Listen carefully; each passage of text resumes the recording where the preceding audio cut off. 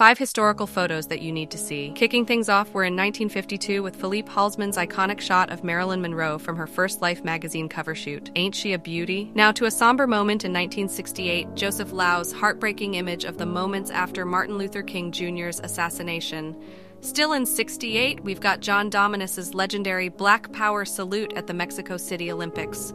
Power and defiance personified. Brace yourselves as we hit the beaches of 44 with Robert F. Sargent's dramatic D-Day landing photo.